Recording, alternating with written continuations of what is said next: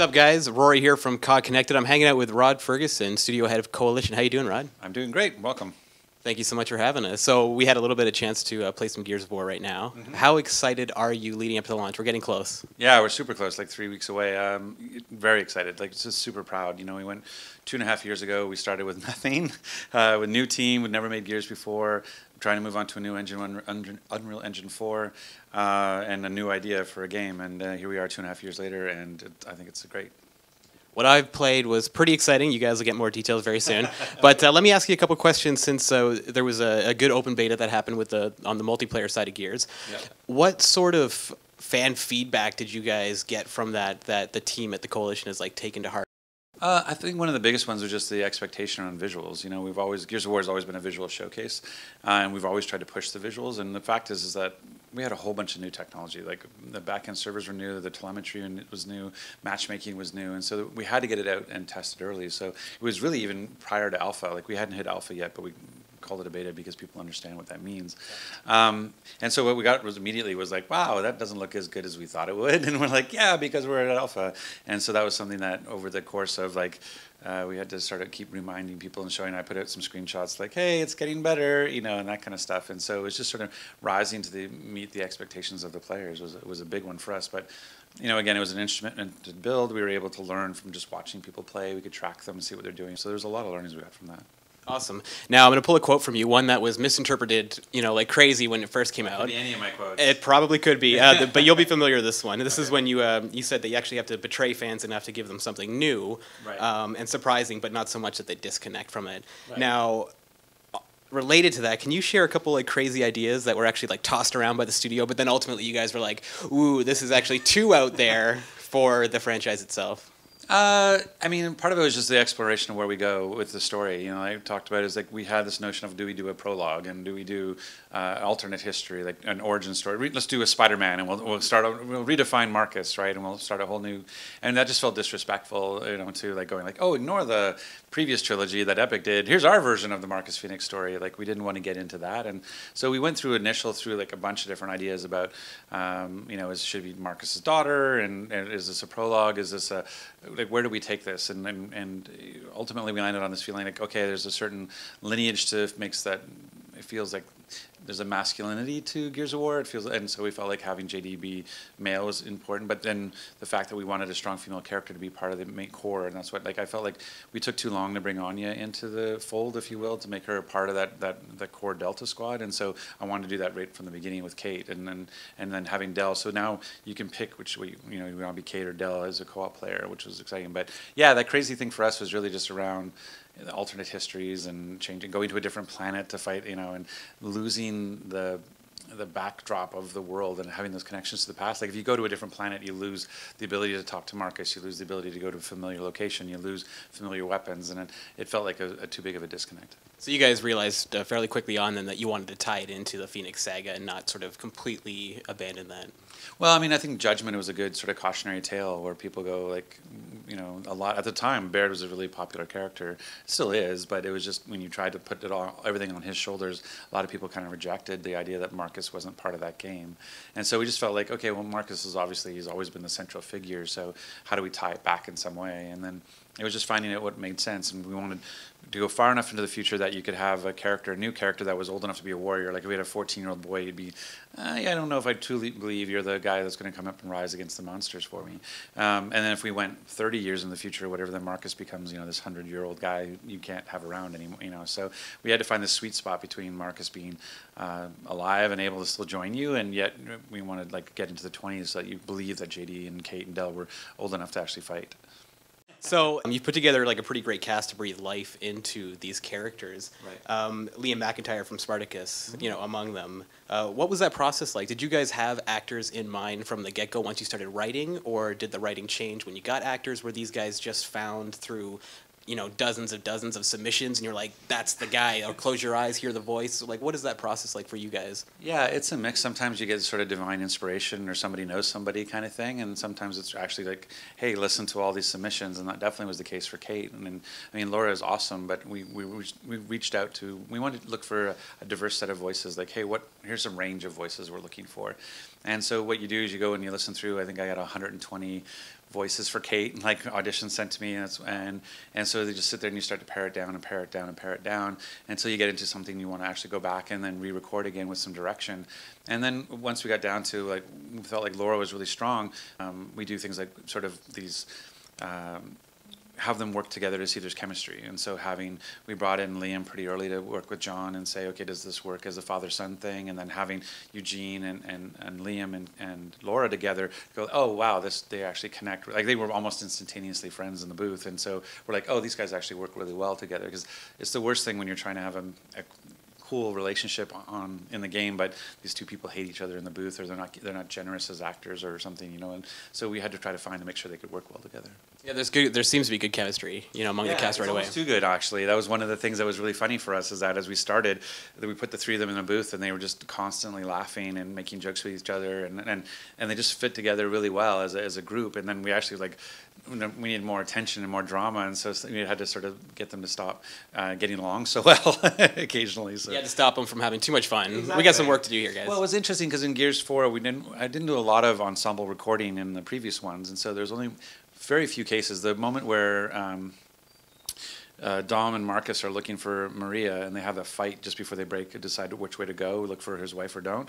Like we felt that fight was so important to have in the moment that we brought both of them in and had it live in the booth. But other than that, generally everybody recorded separately. And for Gears 4, we wanted to do more ensemble because we felt like the quality of the performance of having all of them in the booth together was so much better. And so that was that notion of they were just having too good of a time sometimes. So we had to go like, hey. And one of the things we do with Gears is we really allow our actors to ad-lib. Like once they get uncomfortable with the characters, then we let them go. And that's something that we just say like, hey, this is going to happen. Well, plus we sort of write on the go sometimes too. But there's a bunch of stuff. Like if you go back to one of our E3 demos where Kate says, well, you're glowing now, so that's good. Like when he touches the pot, that was her ad lib in the moment. That was not written for her that way. And so it's those sorts of things when you have really talented actors who can kind of embody the character and then bring their own dialogue to it. It makes them feel more real. Developing games. Yes. It's not an easy thing. It is, especially not AAA. AAA is super hard. You know, people play games. It's like when I watch a hockey game and I think, I could have saved that. And the reality is there's not a chance, not a chance in hell. Did you encounter any sort of creative hurdles during development? Was there ever like a sort of moment that you personally had that was just like, oh, crap, like what have I got myself into? And if so, how did you rally yourself and the team to overcome that? I think probably our biggest one was... well, there was a couple. I think one of them was probably just the fact that it took so long to get back to Gears. You know, we spent months and months and months to just get it to feel like Gears again. So I was sort of like, I can't wait to do the new stuff. Let's get going on the new stuff. And then you realize, nope, still got a couple more months of just laying the pipe and the foundation and making sure that it's all there to feel like Gears. And so that was one of the things that was sort of frustrating early on, is I wanted to start doing a bunch of new innovation, and it still didn't feel like Gears yet. The timings weren't right, the movement wasn't right, the speeds weren't right. A bunch of stuff that just, because of the move from Unreal Engine 3 to Unreal Engine 4, we lost a lot of things, especially AI. And so the game, when the AI changes, the game just doesn't feel like Gears. And the other was just that when we came to a team that was really new, everybody looks at Gears and sort of sees its simplicity and thinks that it's easy, much like you're talking about, I could have saved that, right? And so when you bring to people seasoned developers who've made all kinds of other games like Assassin's Creed and Crysis and Space Marine and all these types of things, and then you say, hey, we get to do Gears, and they go like, wow, that's awesome. Well, you know what I haven't seen in Gears? I haven't seen verticality, and I haven't seen this, and I haven't seen that, I haven't seen this. And after like a month of that, and you look at like, wait, I haven't seen Gears yet, let alone all this stuff that you haven't seen. So we actually had to go and say, okay, everybody's going back to school, and we ended up with this process where we went and said, okay, here's these encounters in previous games like Gears 1, go remake that encounter. And so they would go and learn what was done there and make it. And you go, okay, you've recreated, that's great. Now make that better than what it was in Gears 1. And then they would go do that, and that would be great. And then we go, okay, now based on what you learned, go make your own. And then they did that, and that's some of this stuff is actually in our game. And we had to go back to that, go back to school and learn the basics before we go crazy. Very cool. Now, with the team wanting to jump ahead, you know, it's like trying to do a kickflip before you learn to ollie, right? You need those things there. But as far as influencing the direction that Gears 4 took, besides looking at the past trilogy and even like the novelizations and things like that, were there any movies that inspired you guys creatively that were just like, ooh, let's kind of maybe not like steal this idea, but just, you know, something that kind of a movie that you loved that said like we want to make Gears a little bit more like this, perhaps? Well, I mean, one of the things we use as a frame of reference that like So if you go back, because I want to make sure that clear that we didn't. I'm going to set a goal that we didn't actually achieve. So I want to caveat it first. But if you go back and look at the original trilogy that Cliff talks about, that was meant to be this Resident Evil meets Brothers in Arms, and it was supposed to be that's what. And at the end of the day, when you take that idea of this survival horror meets this combat war story, and you put it through the filter, which is all the personalities involved and the creatives involved. I really feel like we made Predator. Like if you look at Gears, if I was to compare it to a movie, I would say we made Predator. And so when we were starting out and we were looking at how to communicate the differences between the previous trilogy and the current game, we were using Batman a lot. We were talking about, hey, I kind of think about Gears of War 1 through 3 as sort of the Tim Burton Batman. It's sort of the comic booky, larger than life, very iconic characters. And what we were trying to get to is more of a Christopher Nolan Dark Knight and a lot more nuance and subtlety. Now, in trying to get there, we realized that's too far. We didn't want to go that dark, and we didn't want to be that serious. That I find where games fall apart is when they take themselves too seriously. And so where we ended up was somewhere in the middle, where we're not this over-the-top comic booky game, a Tim Burton game, but we're certainly not Christopher Nolan either. That we still have banter, we still have humor, and so. Yeah, so we used Batman as a reference point for us, like in terms of tone, and then things like Old Man Logan and as a comic book is something that really was inspired, like me, in terms of thinking about how we wanted to portray Marcus as this sort of loner out on his farm and how he feels about the world, and that's why we call him Old Man Marcus. That's awesome. Old Man Logan and Batman references. Your geek cred is just slowly going up with people, I'm sure. Now, the sawed-off shotgun in Gears 3, I mean, that proved to be a little bit of a controversial thing among fans. I quite enjoyed it myself. There was always ways to combat it if you kind of had a feel for what you were doing out there. Sure. But in Gears 4, going into the multiplayer stuff, is there a weapon that you absolutely love yourself, but you think, I don't know, this might be the new like sawed-off shotgun?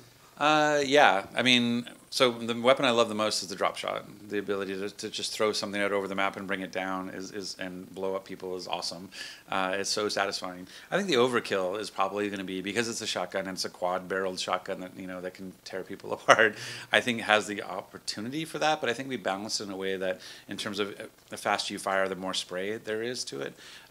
So we've tried to be really focused on balancing. One of the things that Ryan, who's our lead multiplayer designer, is really focused on is making sure that everything could be used in a competitive sense, like could be used in esports if they wanted to, and that was really the way that our game is made. Like when you look at the three pillars of multiplayer and horde and campaign, there's actually a shared development. Like in the story, we'll come up with an idea. Hey, I need a sniper rifle for the robot, and so then we'll pass that to the multiplayer team to kind of figure out how that would fit inside of multiplayer, and then we feed that back into the campaign. And the same thing with Horde, where we go like, I need a creature that shoots stuff out of its chest, and then we would come up with that idea, and then we'd make sure it worked in Horde. And so this idea of sharing, whether it's sharing creatures with Horde or sharing weapons with multiplayer, we always had to find a balance between the three. I noticed some of the executions just in my brief hands-on that I've had so far are, pretty extreme. Yeah. They seem to have been like notched up a level. They were already pretty gruesome. Right. During development, have you guys, did you ever hear any ideas for executions that you were just like, guys, like that's just grotesque, too brutal, we can't do it? And if so, could you share an example? Well, we've always had that problem of trying to make sure we rein people into a certain amount. One of the things is that we always try to be is just so over the top that it's fun, right? And because if you can, when we were making the chainsaw for the very first time back in 2006, there was conversations about having the blade catch on the bone, so it would catch at your clavicle and catch at your spine, and it got really gruesome really fast. So that idea of popping this big balloon is what it kind of feels like now, right? You just sort of explode, and so, but every game that we've done, people was like, hey, how can we ratchet it up? How can we ratchet it up? And back at Epic, we had these really sort of like horrible meetings around, we can deform individual limbs so you can shoot it to make it look like hamburger meat and all this stuff. And we're just like, you know what? We're not, we don't do torture games here, where this is all supposed to be for fun. So that was sort of the big. It's always that kind of reining in, especially again, bring it here and everybody's like, I get to play with this now. Like, let me do all these crazy stuff. And there's stuff we stay away from. Like, we try to stay pretty hard away from like really obvious decapitations and stuff like that, which is just anything that might have other meanings and things like, from a political perspective or social perspective, we try to watch out for. But then we also just try to take it so far over the top that it can never be plausible, that it's not, disgusting. It's just funny because that part is cartoonish. I mean, if you haven't seen the Try Shot one yet, you have to try that. It's pretty radical in terms of it's a 3-barrel chain gun that they pick up and slam on the head and then spin the barrels so the body just whips around underneath it. It's pretty awesome. Right, haven't experienced myself. I think it was shown off in the Gears multiplayer trailer that came out a month ago or so. That was the one that got me thinking, like, what else is in this game right now? Because that's insane. That's probably the craziest execution I've seen. Yeah, the one, I think back in Gears 3, the flamethrower insertion into your stomach and blowing fire out your mouth is probably one of the ones that I thought was probably one of the farthest extremes. But yeah, the new Tri-Shot is crazy. Real question. Okay. It's not that deep, don't worry. Okay. Gosh. Okay. How confident are you in Gears right now going into launch? Oh, wow. You're trying to like call your shot. You're basically trying to make me do. I'm actually really confident in the sense, at least in terms of what we've made. Like, you know, it's a very competitive window. We have lots of games coming out at the same time, and I think the game critics have changed since the 10 years that we started doing this. I think how people score games is different, and those sorts of things. So in terms of all the outside factors of like, oh, hey, how do you deal with competition, or how do you deal with critics? I'm not. Those are going to take care of themselves. To me, what I'm worried about is, did I make a good game? And you know, and that's actually been one of the questions the team has had for me. You know, they've never made a Gears game, so they've kind of like, okay, we've made one now. What do you think? Like, you know, this is your 4th, and I think we made a great Gears game. Like, I'm really proud of it. And when you get to play Horde tomorrow, like, you'll get to see some of that. Like, I think hopefully you got some of it from the campaign too. But the fact that we've been able to go from a new team with nothing to, I think, one of the better Gears games, and the amount of stuff we've been able to get into it, and the quality at which it's executed, I'm really excited.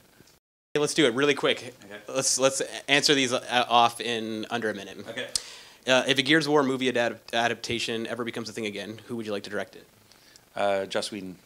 Which one game have you played the most in your lifetime? Which one game have I played the most? Diablo. Favorite game of all time?